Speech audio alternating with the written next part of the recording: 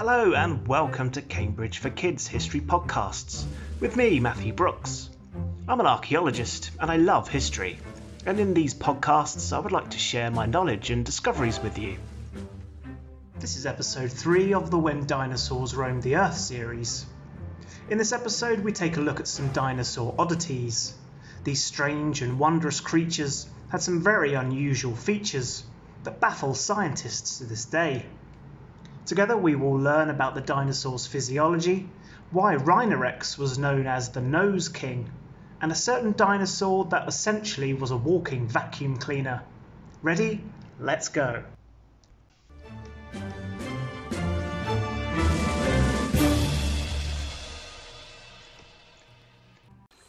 Some dinosaurs were huge, tremendously aggressive predators, while others were gentle herbivores or plant eaters that reached a colossal size. The word dinosaur comes from 2 Greek words meaning terrible lizard, thought to be lizard-like in form and biology.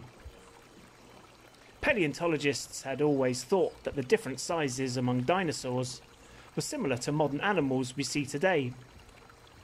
But new findings shed light on the differences in life in the age of the dinosaurs and life today. The biology of dinosaurs explains why there were more giant species amongst these ancient animals compared to modern animals.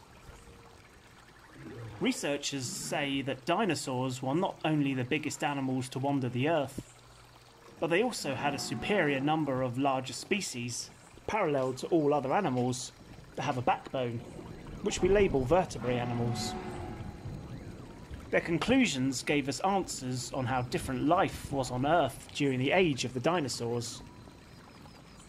Even with the occurrence of enormous dinosaurs in the fossil record, many researchers had expected that they simply came into the same range of small and large species that modern animals do today. Turns out, nope. They really were tons and tons of big guys out there, and not many little ones, said a scientist working on this issue. They found that dinosaurs follow a different arrangement of body size, as seen in other vertebrate species. For example, within living mammals, we will find much fewer larger species, such as hippos, compared to smaller animals, such as mice, which have many species. The evidence we now find from the fossil record suggests that there were many species of larger dinosaur and fewer smaller species. So why did they get so big? The answers are found in their biology and evolution. Dinosaurs produced a large number of offspring, which were instantly exposed to predators due to their smaller size. So evolution leveled the playing field. The helpless plant-eating herbivores would grow to a great size as quickly as possible to escape this danger. But the meat-eating carnivores had enough prey to live normally at smaller sizes without going hungry. So carnivore offspring would start on smaller animals before trying to eat larger ones. In fact, we see modern crocodiles following this pattern. Baby crocodiles start by feeding off bugs and small frogs, before moving on to fish and then larger mammals, such as gazelles.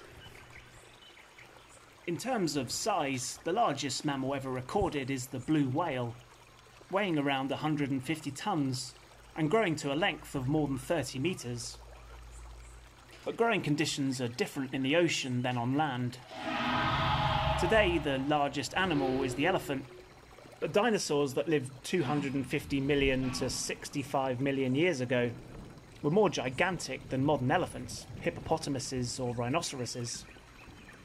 The largest dinosaurs during this age were sauropods, a group of 4-legged herbivore species that had long necks and tails.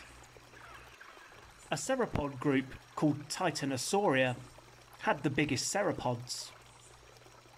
Titanosaurs existed at the end of Earth's Cretaceous period, from 140 million to 66 million years ago, and titanosaur fossils have been found on every continent. One of the largest titanosaurs was Dreadnoughtus. What a name! It had a total length of approximately 26 metres and weighed about 65 tonnes.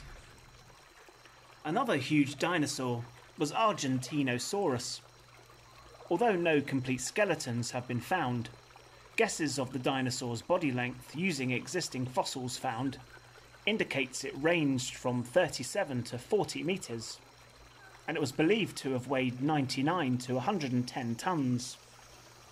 By these measurements, Argentinosaurus was the biggest dinosaur, as well as the largest land animal to have walked the earth. The smallest dinosaurs were just slightly larger than a chicken. Microceratops is the smallest known species to date, only weighing around 5 pounds, standing at just 1.5 foot, and it walked on 2 legs. Because Microceratops was so small, it was preyed upon by larger mammals and didn't stand much of a chance. Microraptor is generally acknowledged for being the smallest raptor or bird to live in the age of the dinosaurs. With 4 wings, the Microraptor weighed just 2 pounds and was just around 2 feet long. This raptor mainly ate all manner of insects and lived during the Cretaceous period. As modern birds are descended from the dinosaurs, then the smallest dinosaur today would be the hummingbird. Steven Spielberg may have given us a good view into the amazing realm of dinosaurs with his movie Jurassic Park, but there are quite a few weird and wonderful dinosaurs that existed. The Nigersaurus, that lived over 100 million years ago, was an elephant-sized animal that lived in Africa. It was a herbivore and had a superb show of teeth, 10 rows to be precise, and a mouth shaped like a spade, which experts believed was used to suck up its food. Essentially, this dinosaur was a living vacuum cleaner. Sometimes evolution doesn't always get it right, as shown by Carnotaurus, which was discovered in Argentina. It was an extremely weird-looking dinosaur. This creature had 2 horns on top of its head, with tiny arms, much smaller than a T-Rex. But stranger still, its hands were backwards, meaning its right hand was where its left hand should have been, and vice versa. Rhinorex, which is better known by experts as Nose King, was equipped with a huge, fleshy, bulging nose, which it used to signal warnings to other members of the group with loud booms and blasts. Imagine blowing your nose when you got scared, or to call for help. You might get some odd looks.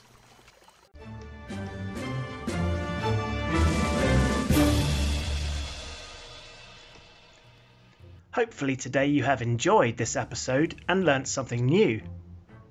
If you like this podcast, be sure to subscribe so you never miss another episode. Tune in next time with your host, me, Matthew Brooks, for more time travelling. Thanks a lot for listening and have a great day.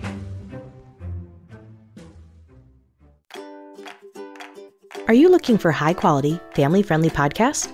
Shows that are safe for younger or more sensitive listeners? Podicon Go is a reliable corner of the internet for the kind of podcasts that everyone can enjoy. From educational programs to conversational topics and incredible storytelling and role-playing shows in a variety of styles, themes, and age groups.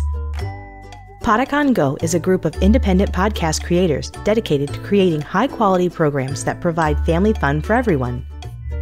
Visit podicongo.com for an ever-growing lineup of shows, complete with descriptions and ways you can listen. Connect with the Podicon Go Family-Friendly Podcast Network on Facebook and Twitter. PODICON. Go! It's podcast fun for everyone. Podicon Go!